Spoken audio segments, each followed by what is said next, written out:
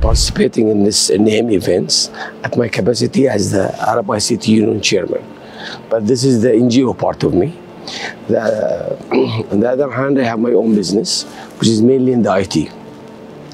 I can say that, as always expected, AIM is opening doors for us. Last year, it opens many doors to me, and I was able to convert this either into opportunities or into business.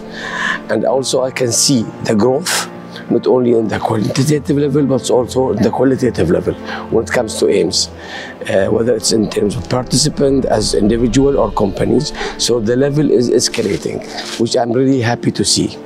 AIM is now becoming a platform where, let's say, professionals, thinkers, strategists, as well as business people meet, discuss hot topics, and come out with solutions or suggestions or recommendations.